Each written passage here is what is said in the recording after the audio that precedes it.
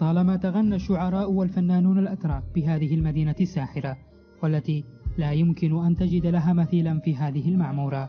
تعتبر اسطنبول من أكثر المدن في العالم كثافة في السكان، حيث يقطنها حوالي 16 مليون نسمة بتنوع ثقافاتهم واختلاف أعراقهم، وتعتبر أيضا ثاني أهم مدينة سياحية في العالم بعد مدينة باريس.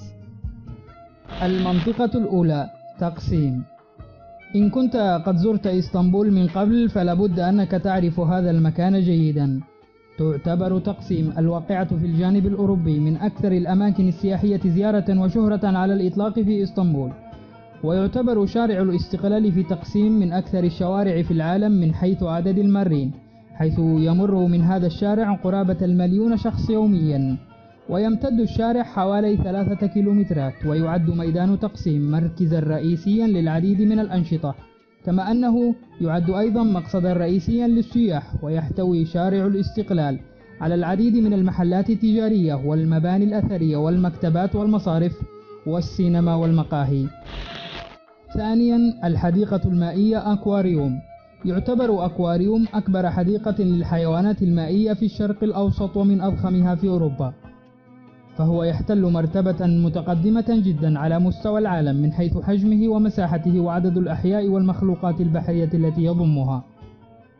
يقع أكواريوم اسطنبول في الجانب الأوروبي، وتحديدا في منطقة فلوريا بالقرب من شاطئ البحر وقريبا من مطار أتاتورك الدولي.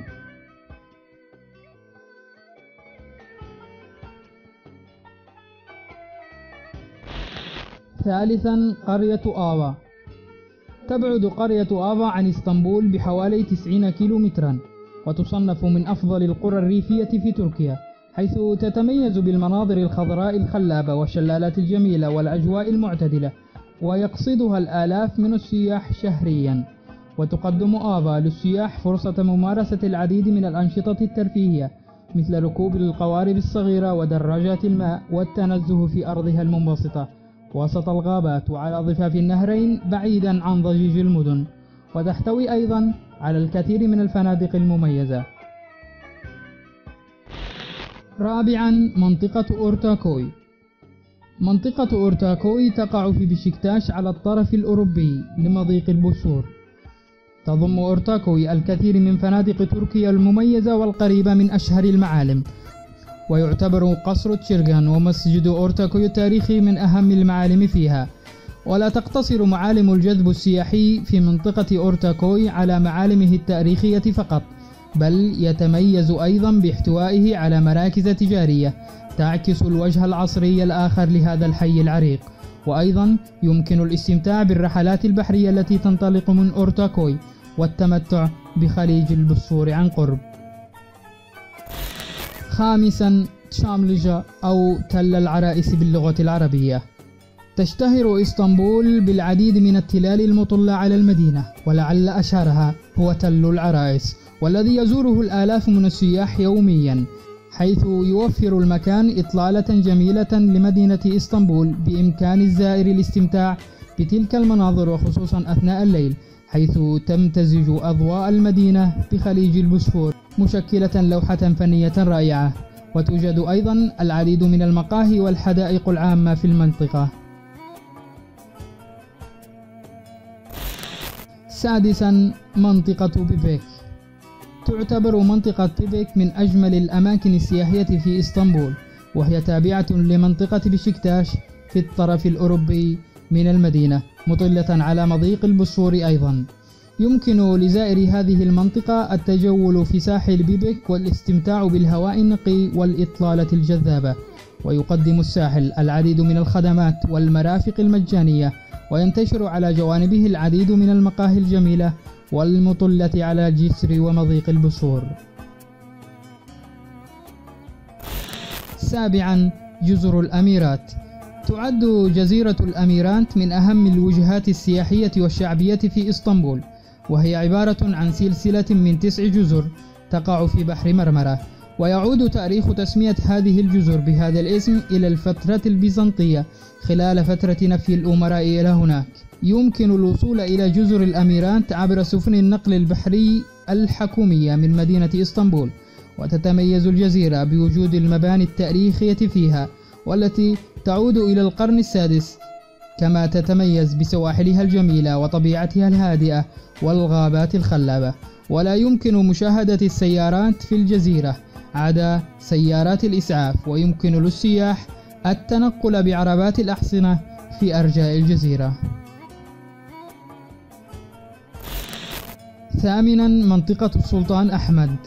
تتميز منطقة السلطان أحمد في اسطنبول باحتوائها على الكثير من المعالم التاريخية والسياحية من جوامع وكنائس ومتاحف وحدائق ومطاعم.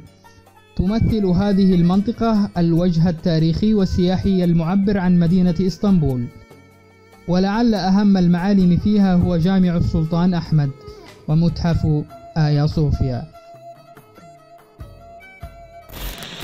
تاسعا، منطقة شيلة.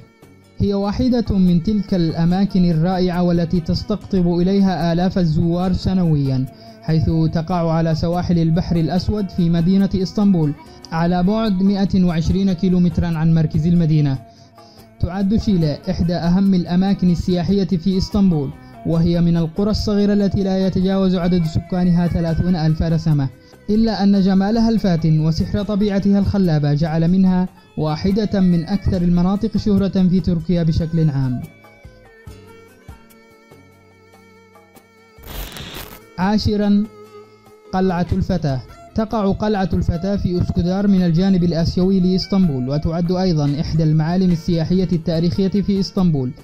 تعددت الروايات والأساطير حول سبب بناء هذه القلعة القديمة، ولكن بغض النظر عن تلك الحكايات فالقلعة أصبحت اليوم إحدى أهم المعالم السياحية والتي يزورها الآلاف يوميا، وبإمكان السياح الدخول للقلعة مجانا.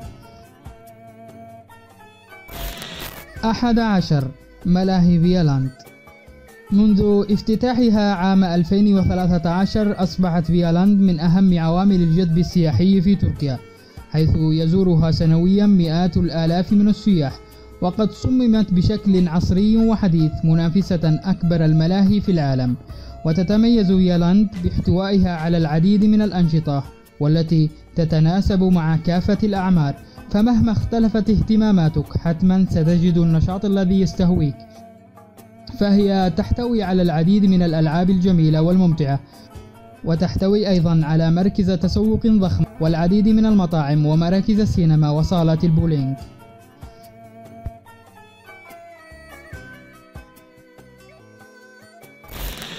12، برج غلطة. يقع هذا البرج بالقرب من تقسيم، وهو أيضا إحدى المعالم السياحية التاريخية في اسطنبول، حيث يعود تاريخ بنائه إلى العام 528 ميلادية على يد البيزنطيون، ويستقبل البرج الكثير من السياح يوميا.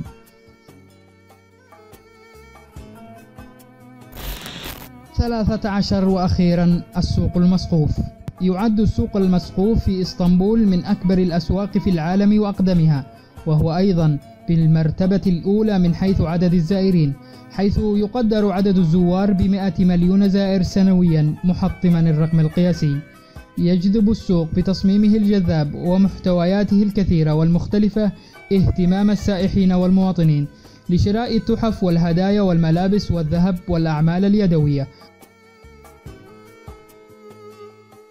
ويحتوي السوق أيضا على الكثير من المحلات كالمطاعم والمقاهي وأماكن للصلاة. لذلك فإن كنت من زائري اسطنبول فننصحك بزيارة هذا المكان الجميل.